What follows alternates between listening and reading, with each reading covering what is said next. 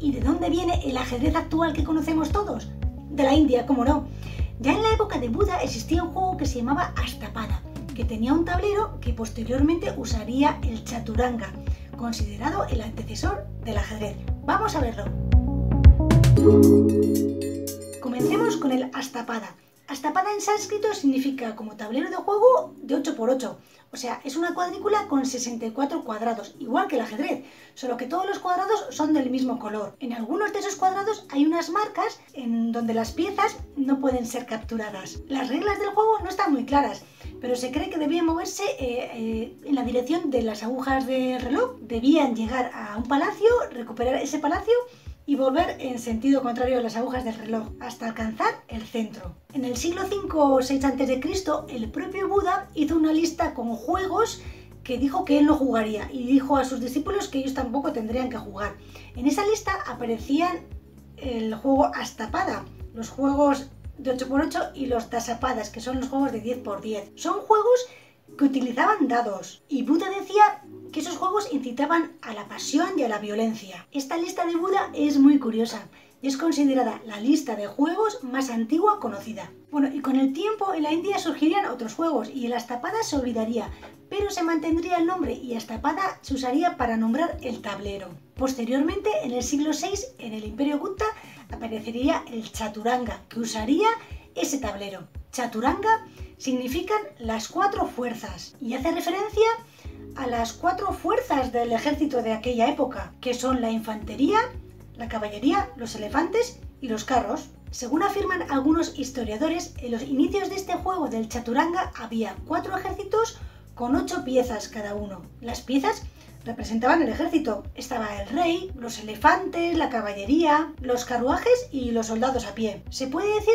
que esta es la versión del Chaturanga conocido como Chaturaji, que sería como su predecesor, antes que él. Hay quienes afirman que el Chaturaji es posterior al Chaturanga, es como si fuera una versión del Chaturanga, que en vez de 2 jugadores hay 4. ¿Y cuál es la misión del Chaturanga o del Chaturaji?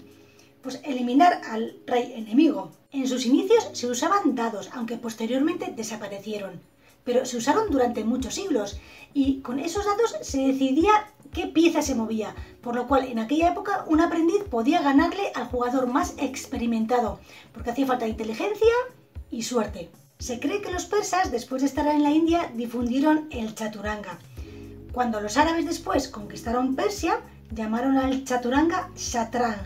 Cuando los árabes llegaron a la península ibérica, el nombre se transformó en al-Shatraz, que poco a poco cambiaría a al-Shetrez y a Ajedrez.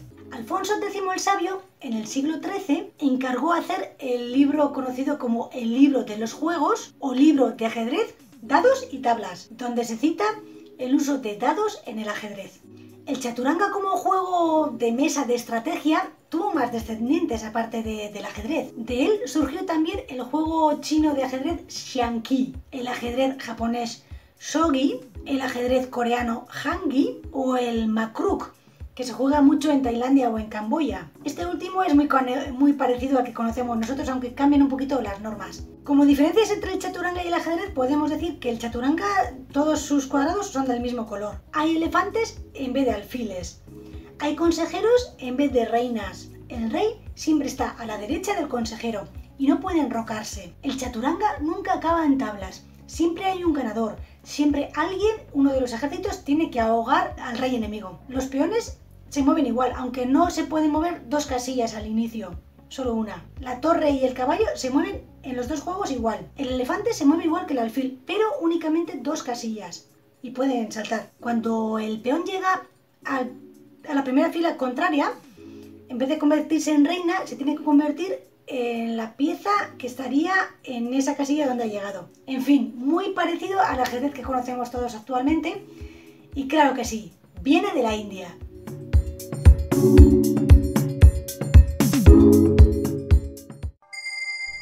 Valorar lo que tenemos cerca es mejor que ansiar paraísos lejanos.